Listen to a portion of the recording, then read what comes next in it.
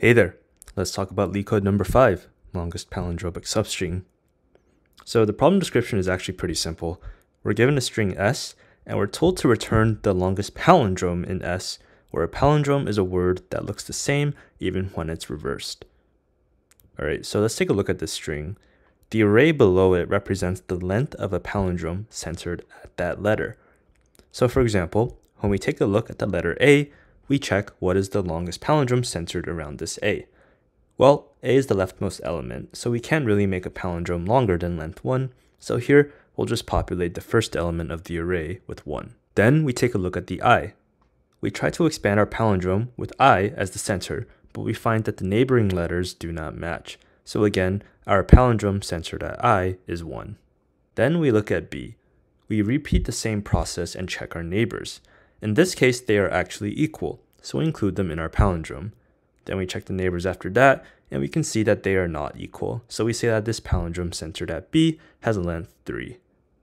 So we can continue this process for all letters in the string, just expanding left and right around each letter as a potential center to see what is the longest palindrome. That algorithm has n-squared runtime because we're checking each letter as a potential center, and for each letter, we're expanding potentially across the whole string.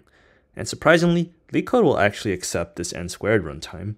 The challenge here is really just implementation and making sure that you handle even and odd cases well. Now, here's the thing. I've actually been asked in real interviews to come up with a solution better than the n-squared algorithm. The LeetCode editorial says that the linear time algorithm is out of scope, but to be honest, I don't really think they know what they're talking about. What's in scope for an interview is whatever your interviewer wants it to be. And so, we're going to spend the rest of this video talking about the true optimal solution, and it's a doozy, so stay tuned. So let's skip ahead to this B right here, and fill in the values for all the letters before it, and you can verify that indeed the longest palindrome centered at these I's is 1, and the longest palindrome centered at O is 9. So now we ask, what's the longest palindrome centered at this B? Well, we could just do our neighbor checking loop again, but remember, the left side of O is a mirror of the right side of O, and since the palindrome IBI is contained in the left side, what can we conclude? Well, we can just copy the length of the palindrome centered at B over to the right side.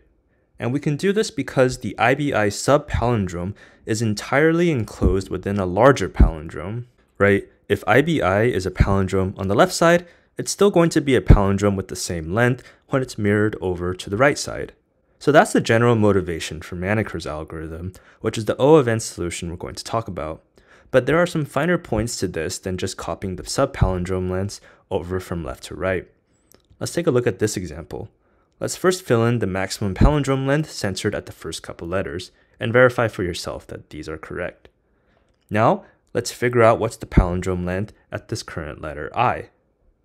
This letter I is contained within a larger palindrome centered at the yellow D. So we take a look at the mirror of this green I, which is this red I right here. The longest palindrome centered at the red I is going to be AIA, which has length 3. We can see that AIA is entirely contained within the larger palindrome, just like we had before. So in this case, can we copy the value 3 from the left I to the right I? The answer is no.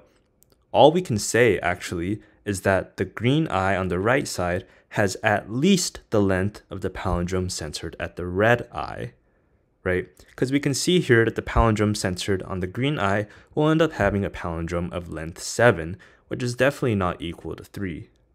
So what on earth is different between these two cases? Both sub-palindromes are entirely contained within a larger palindrome, right? Well, here's the key difference. In the example we just showed, the AIA palindrome is entirely contained in the larger palindrome, but it extends all the way to the border of the larger palindrome. In the other example, the IBI palindrome was entirely contained in the larger palindrome, but it did not extend to the border of the larger palindrome. So why does this difference affect our answer so much? Well, if we take a look at the IBI palindrome, we can see that it's bordered by these red letters A and O. Its mirror image also has the same bordering letters, but reversed. And so because IBI does not extend all the way to the border of the larger palindrome, its bordering letters are entirely contained within the larger palindrome as well. Because its bordering letters are also entirely contained within the larger palindrome, we know that the palindrome centered on the right B has to be exactly the same length as the palindrome centered on the left B. In contrast, when the subpalindrome extends all the way to the border of the larger palindrome, the enclosing letters of the subpalindrome lie beyond the larger palindrome. Because they lie beyond the larger palindrome, we can't say for certain whether the red enclosing letters will be the same, and indeed, we can see here that the left subpalindrome has bordering letters I and D, whereas the second subpalindrome has bordering letters D and D, which are equal. So the subpalindrome on the right actually has the potential to be even longer than the subpalindrome on the left. And then, if we continue expanding around the I, we'll end up concluding that this subpalindrome actually has length 7. Okay, and then we move on. Let's try to apply what we've observed so far. At the next letter A, we take a look at the palindrome centered on its mirror A, this red guy right here. The palindrome centered on the red A is entirely contained within the larger palindrome and does not extend to the border. So therefore, we can just copy the value A, 1 to the right A. Now we move on to the D. We look at its mirror in the current palindrome, which is going to be this red guy right here. The palindrome centered at the red D has length 7 and extends beyond the palindrome centered at the yellow I. And just by eyeballing, we can tell that the palindrome around the green D is not going to be 7 because there's not even enough room for a palindrome of length 7 centered around the green D. So therefore, when the palindrome centered on the mirror letter extends beyond the window of the current palindrome, we cannot just copy its value from left to right. And indeed, we can see that the current letter only has a palindrome of length 3. Okay, so let's briefly recap what we talked about so far because it's been a lot.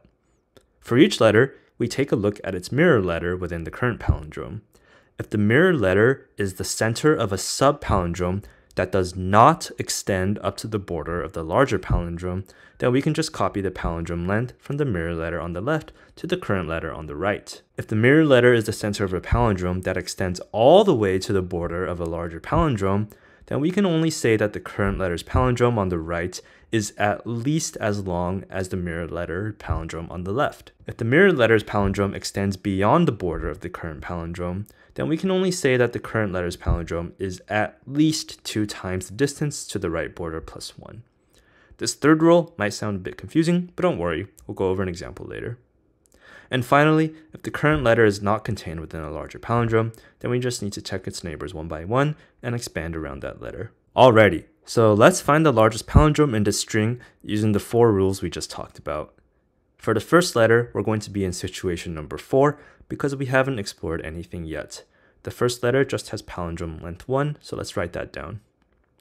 Now on the second letter A, the largest palindrome I found so far was the length 1 palindrome centered at I. So therefore, we're still in situation number 4. We explored the neighbors of A, which are these 2 I's, and we determined that this palindrome centered on A has length 3.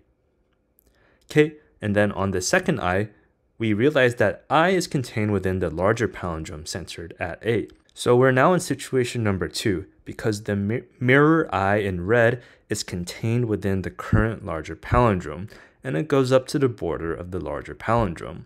So we need to explore beyond the mirror length. The mirror I only has length 1, so we can start by checking the immediate neighbors of the current letter.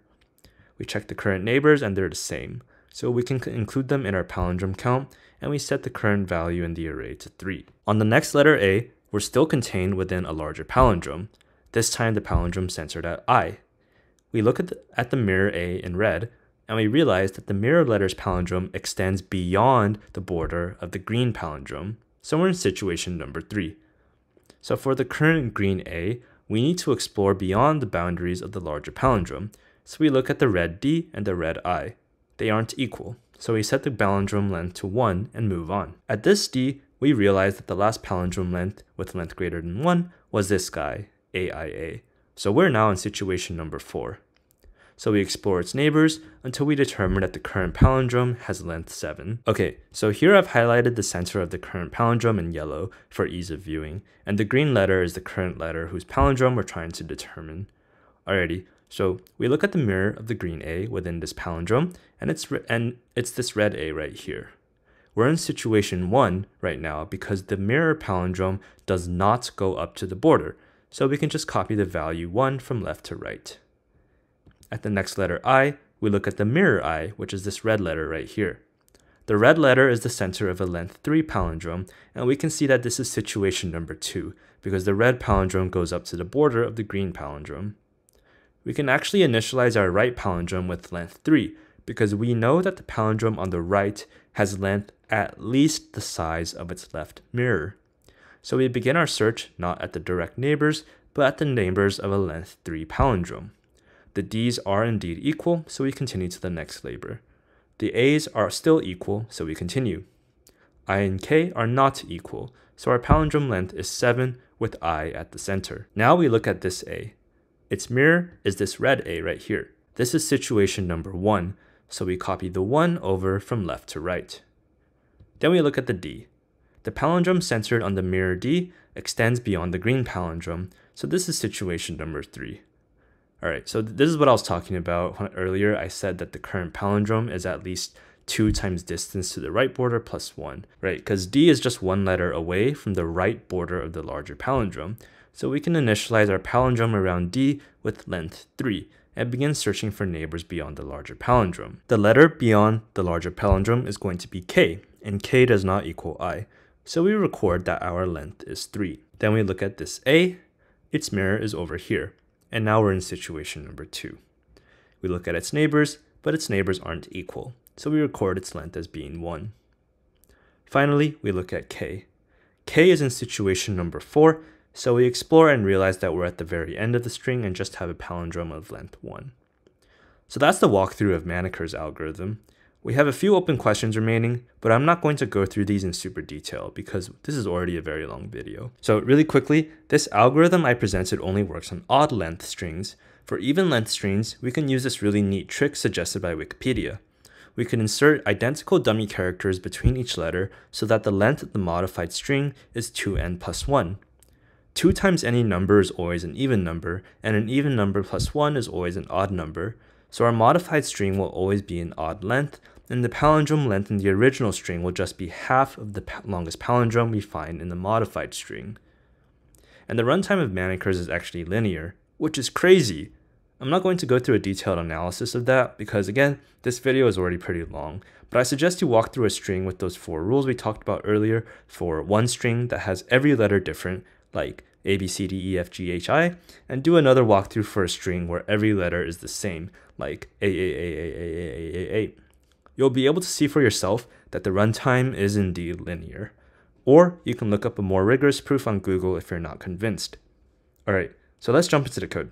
Surprisingly, the implementation of these ideas is actually really simple and can be done in just a few lines. Firstly, we'll initialize s prime, which will be that string with all the pound symbols. We'll initialize our radii array, which will contain the length of the palindrome in s prime from the center to the end of the palindrome. We'll also initialize 4 variables to 0, center, right border, max radius, and largest palindrome center. Center represents the index of the palindrome that reaches the furthest to the right. Right border represents the rightmost index of that palindrome. Max radius represents the radius of the maximum palindrome in s prime, and largest palindrome center represents the index of the center of the largest palindrome in s prime. We iterate over s prime and we look at the mirror letter. The mirror letter will be at a distance of I minus center from the center, so we take center minus I minus center. If the mirror letter's radius is less than the distance of the current index to the right border of the current larger palindrome, then we can just copy the radius value from left to right and continue to the next iteration. Otherwise, we know that the current palindrome is at least as large as the distance from the current index to the right border.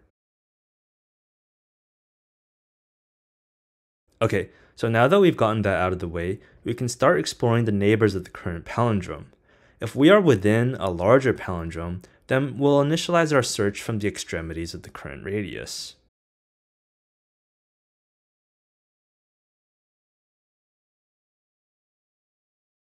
If we are not within a larger palindrome, then we would have skipped over these lines right here. So radii I would still be set to 0, and we would be checking the direct neighbors of the current letter. Now, if the current palindrome is very long and extends beyond the border of the current larger palindrome, we reset the center index to the current index I, and we reset the right border to be the right border of the current palindrome centered at I, because the right border should represent the farthest that a palindrome currently extends, and center should represent the index of that palindrome center.